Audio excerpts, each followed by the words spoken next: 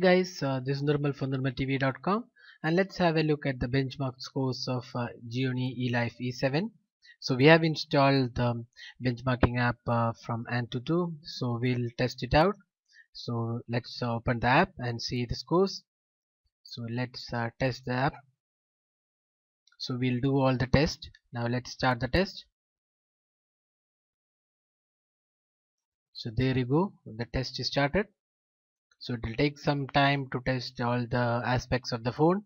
So this phone has high-end hardware which includes 3 GB RAM, then you have the Snapdragon 800 core processor, then there's 3 GB RAM for this 32 GB variant and 2 GB RAM for the 16 GB variant.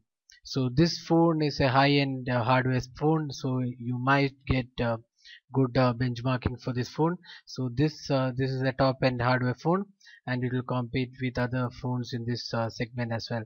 So let's have a look at the scores, then we'll see how good it performs with respect to other phones which have the Snapdragon processor like the Note 3, the G2 and the Nexus 5. So let's wait till the testing is complete.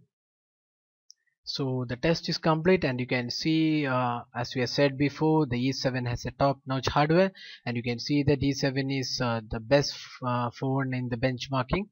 So it even beats the Note 3 in benchmark scores. So you can see that E7 is the top, then you have Note 3, then Xperia Z Ultra, then you have Mi3, then the G2s and the other phones as well. So you can see here this Gionee Elife E7 runs on 4.2.2 Jelly Bean. So that's the benchmarking scores, 35,027. So it says A+. So this is one of the high-end smartphones with top-notch hardware. So that's all guys. Thanks for watching the video, and don't forget to subscribe to our YouTube channel for all the latest updates.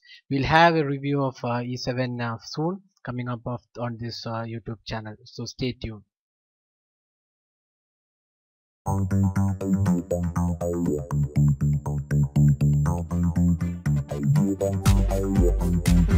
you.